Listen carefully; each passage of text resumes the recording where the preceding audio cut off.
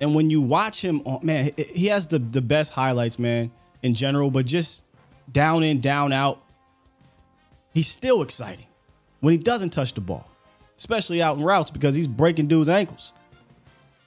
I think he has impressive patience married to his vision.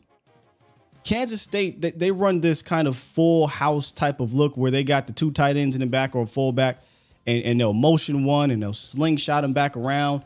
And essentially they'll have two lead blockers, right? But sometimes those blockers get stacked and it's a bit of a mess. I watched Deuce Vaughn, I think it was against Missouri, deal with that mess because he was patient. And he married that patience with his visions, and he pretty much always netted a positive game because that play was never really clean ever. And they ran it about 4 times in that game, and I don't think one time was it clean. He has an elite ability to make the first guy miss, maybe the best in the draft. And what he lacks, I think, in long speed, he makes up for in spades with quickness and athleticism within the play. There's a company called Real Analytics. They came up with this kind of new innovative way to score data in game called the IGA score, known as the in-game athleticism. And Deuce Vaughn was the highest scoring player for the Cowboys, and he was the 3rd highest among all running backs in the draft. By the way, he was 4 spots ahead of Jahmyr Gibbs, behind only Bijan Robinson and Tank Bigsby. So he's going to be a nightmare from an athletic standpoint and a matchup standpoint in these choice routes that I talked about earlier. I don't care if he's in the backfield. I don't care if he's lined up in the slot. You're probably going to have to put a cornerback on this dude. And it'll still be a problem for certain cornerbacks. But if it's a linebacker, you can forget about it, man. He's going to either leave the linebackers guessing, so they're going to have to commit prior to the play, or he's just going to flat out leave them in the dust if they're flat-footed. So I don't think separation is going to be a problem for Deuce Vaughn in this league. I just don't.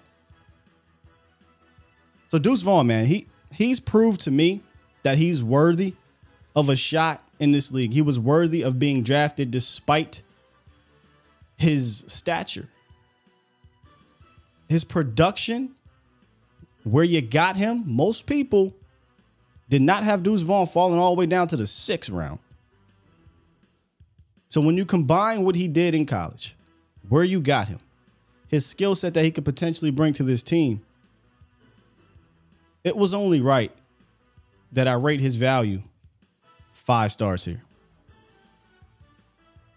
And I have down there workhorse production, elite role. Meaning, when you get a guy who 3,600 yards, 40 plus touchdowns, 116 receptions, the versatility, the production, the ability to be a workhorse at that size in college, you get that in the 6th round? I mean, that's tremendous value. But here's why I give it a 5, not just because of what he did, but because he's not going to be asked to be a workhorse back in the NFL. He's going to be asked to be a role player. A role which I think he has the ability to become elite in. Maybe not right away. We'll see how that goes. But we've seen guys that he's been compared to the same damn school be able to carve out that elite role in their careers. So I got 5 stars here, Cowboys Nation. How many stars would you give one Deuce Vaughn for his value?